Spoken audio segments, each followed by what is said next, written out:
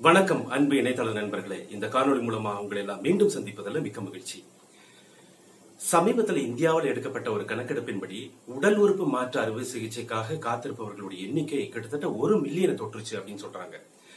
ஆனா வருடம் தோறும் நடக்கக்கூடிய இந்த உடல் உறுப்பு மாற்று அறுவை சிகிச்சைகளோட எண்ணிக்கை 3500 மட்டும்தான். இப்ப இதுல நமக்கே தெரிஞ்சிருக்கும், உடல் உறுப்பு தானம் பெறுபவர்களுக்காக காத்திருப்பவர்களுடைய எண்ணிக்கைக்கும் உடல் உறுப்பு தானம் கொடுப்பவர்களுடைய எண்ணிக்கைக்கும் இருக்கக்கூடிய மிகப்பெரிய இடைவெளியை உங்களால புரிஞ்சுக்க முடியும்.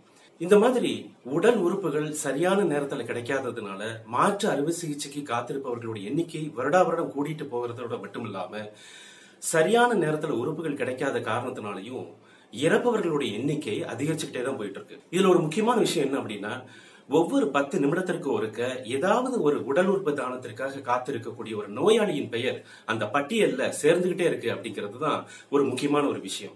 இந்த மாதிரியான டிமாண்ட் நம்ம சமூகத்துல இருக்கிறதுனாலதான் சில சட்டவிரோதமான செயல்கள் அங்கொன்னு இங்கொன்னுமா நடந்துகிட்டு இருக்கு. உடல் உறுப்புகளுக்காக ஆட்களை கடத்துறதும் சட்டவிரோதமான முறையில உடல் உறுப்பு அறுவை சிகிச்சை முறைகள் நடக்கிறதையும் அங்கொன்னு இங்கொன்னுமா நாம செய்தித்தாள்கள் மூலமாகவும் ஊடகங்கள் மூலமாகவும் நாம அப்பப்போ கேட்டுக்கிட்டும் பார்த்துக்கிட்டும் இருக்கோம். இந்த காணொலிகளை நாம முழுமையா போறதுக்கு முன்னாடி நான் எப்பவும் பொழுது உங்ககிட்ட வேண்டி விரும்பி கேட்டுக்கிற விஷயம் ஒன்னேதான். இந்த சேனலுக்கு நீங்க புதியவங்களா இருந்தீங்கன்னா இந்த காணொலிக்கு கீழே இருக்கக்கூடிய சப்ஸ்கிரைப் பட்டனை கிளிக் பண்ணிட்டு அப்படியே அது பக்கத்துல இருக்கக்கூடிய பெல் ஐக்கானையும் கிளிக் பண்ணிருங்க. அதோட மட்டும் இல்லாம இந்த காணொலியை முழுமையா பார்த்துட்டு உங்களுக்கு பிடிச்சிருக்கிற பட்சத்துல சமூக ஊடகங்கள் மூலமா இந்த காணொலியை பரவுறதுக்கு நீங்க எனக்கு உதவி செய்யுங்க. நம்ம ஏற்கனவே பார்த்த மாதிரி இந்த மாதிரியான இடைவெளியை சரி செய்வதற்காக மருத்துவ விஞ்ஞானிகள் மருத்துவத்தோட அறிவியலின் துணை கொண்டு இதை ஏதாவது ஒரு வகையில சரி செய்யணும் அப்படிங்கிறதுக்காக 12 காலமா போராடிக்கிட்டே இருக்காங்க. அந்த அடிப்படையில பல வருடங்களுக்கு முன்னால இருந்தே லெபரட்டரி, அதாவது பரிசோதனை கூடங்கள்ல செயற்கையான முறையில மனிதர்களுக்கு தேவையான திசுக்களையும் உடல் உறுப்புகளையும் உருவாக்க முடியுமா அப்படின்னு பரிசோதனை பண்ணிக்கிட்டு தான் இருக்காங்க. ஆனா அது பெரிய அளவுல வெற்றியை துரதிருஷ்டவசமா தரல அப்படிங்கிறது தான் இதுல இருக்கக்கூடிய ஒரு உண்மை. இதற்கு மாற்றான ஒரு சிந்தனை, மாற்று வழி சிந்தனையை சமீபத்துல அறிவியல் மருத்துவ அறிவியல் கண்டுபிடிச்சிருக்கு அப்படிங்கிறது மனதுக்கு ஆறுதலான ஒரு விஷயம். அதை பத்தி தான் நாம இப்ப பார்க்க போறோம். நாம ஏற்கனவே சொன்ன மாதிரி இதுல இருக்கக்கூடிய ஒரு அடிப்படையான விஷயத்தை புரிஞ்சுக்கணும் அப்படின்னா இந்த விஷயத்த நீங்க கண்டிப்பா தெரிஞ்சுக்கிட்டே ஆகணும். இதுதான் இதோட பேசிக். மனிதர்களையே குருத்தணு, மனிதர்களுடைய குருத்தணு அப்படின்னு சொன்னா அப்படின்னா ஆங்கிலத்துல ஸ்டெம் செல்ஸ் அப்படின்னு சொல்றாங்க.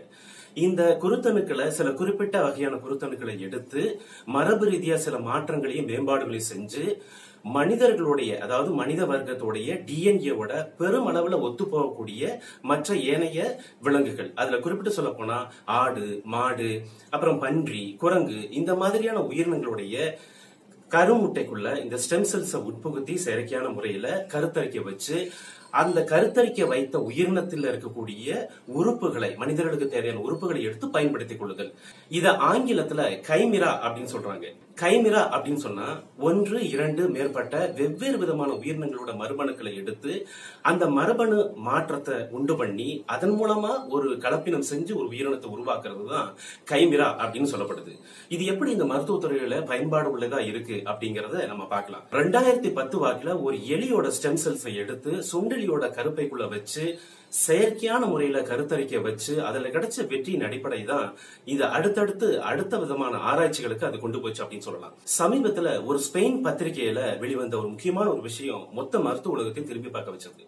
ஃபேமஸான பயாலஜிஸ்ட் ஜான் கார்லஸ் அப்படிங்கிறவரு மேற்சொன்ன மாதிரி மனிதனுடைய குருத்தணுவை, அதாவது ஸ்டெம் செல்ஸை எடுத்து ஒரு குரங்கோட கருமுட்டையில அந்த ஸ்டெம் செல்ஸை உட்புகுத்தி ஒரு பெண் குரங்கோட கருப்பையில வச்சு செயற்கையான முறையில ஒரு கருவை உருவாக்கி அந்த கருவுல இருக்கக்கூடிய உடல் உறுப்புகள் மனிதர்களுக்கு உறுப்பு தானம் செய்யக்கூடிய அளவுல கம்பேட்டபிளா இருக்கு அப்படிங்கறத அவர் கண்டுபிடிச்சாரு.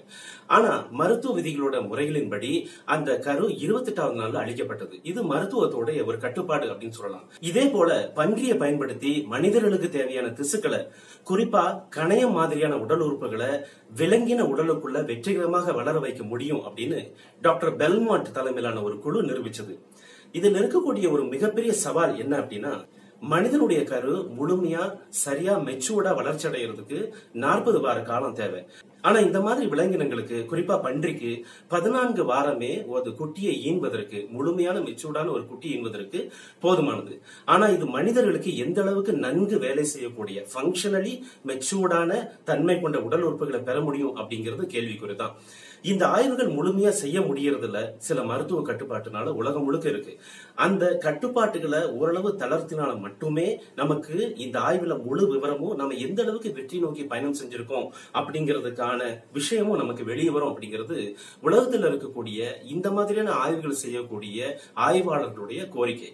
இதற்கான அனுமதியும் இதுவரைக்கும் தரப்படல. இந்த கோரிக்கை முன்வைக்கப்பட்டிருக்கு அப்படிங்கிறது ஒரு முக்கியமான ஒரு விஷயம். உலகம் முழுவதும் ஆங்காங்கே சர்ச்சைகளும் குழப்பங்களும் இது இருக்குது அப்படிங்கறத தாண்டி சில இடங்கள்ல பெருமளவுல இதற்கு எதிர்ப்பு கிளம்பிக்கிட்டு இருக்கு அப்படின்னு நம்ம சொல்லலாம். இதுக்கு காரணம் என்ன அப்படின்னா, மனிதனுடைய செல்லும் விலங்கினோட செல்லும் ஒன்னா கலந்து என்னதான் கட்டுப்பாட்டான பரிசோதனை கொடுத்தல செஞ்சா கூட தெரிஞ்சோ தெரியாமலோ ஏதாவது தவறு நடந்து மனித விலங்கு கலப்பினம் மாதிரியான ஒரு உயிரினம் வெளியே வந்துச்சு அப்படின்னா அது மிகப்பெரிய குழப்பத்தையும் பிரச்சனையும் உண்டாக்கும். அப்படிங்கறதுனால உலக அளவில் இருக்கக்கூடிய சில சயின்டிஸ்ட் இதை எதிர்க்கிறாங்க அப்படிங்கிறது ஒரு முக்கியமான ஒரு விஷயம். ஆனா ஃபேமஸான பயாலஜிஸ்ட் ஜான் கார்லஸ் அப்படிங்கிறவங்க எல்லாம் சொல்ற விஷயம், ஹாலிவுட் படத்துல வரக்கூடிய சயின்ஸ் ஃபிக்ஷன் மூவில இருக்கிற மாதிரியான விஷயங்கள் நடக்கிறதுக்கு வாய்ப்பே இல்லை. ஏன்னா சில கட்டுப்படுத்தப்பட்ட சோதனைகளின் அடிப்படையில தான் நம்ம இந்த விஷயத்தை நம்ம செஞ்சு பார்க்கிறோம். அதிலும் குறிப்பா இந்த நிமிஷம் வரைக்கும் எந்த ஒரு இந்த மாதிரியான கலப்பின மாதிரியான விஷயங்கள்ல இருக்கக்கூடிய கருவை முதிர்ச்சி அடைய வைக்கிறதே இல்லை. அப்படியே முதிர்ச்சி அடைய வச்சா கூட அதுல கட்டுப்பாடுகள் இருக்கும். அதுல கட்டுப்படுத்தப்பட்ட சுதந்திரம் இருக்கிறதுனால நம்ம அதுல தப்பு நடக்கிறதுக்கான எந்த சூழ்நிலையும் இல்லை அப்படிங்கறத அவர் வலுவா அடிச்சு சொல்றாரு. எந்த ஒரு விஷயமாக இருந்தாலும் நம்ம சொல்ற விஷயம் இதுதான். மருத்துவத்துறை அப்படிங்கிறது மனிதர்களுடைய வாழ்வாதாரத்தை மேம்படுத்துறதுக்காக மட்டும்தான் இருக்கணும் அப்படிங்கறதுல எந்த மாற்று கருத்தும் இல்ல. அதுக்கு உட்பட்டு அந்த சுதந்திரத்துக்கு உட்பட்டு மனிதனுடைய வாழ்வாதாரத்தை மேம்படுத்துறதுக்கான விஷயங்கள் இருந்தா அதை கண்டிப்பாக நம்ம வரவேற்போம். மீண்டும் இது மாதிரியான வித்தியாசமான காணொளியில் உங்களை சந்திக்கிறேன். அதுவரை உங்களிடமிருந்து விடைபெற்றுக் கொள்வது உங்கள் செல்வகுமார் முருகன். நன்றி.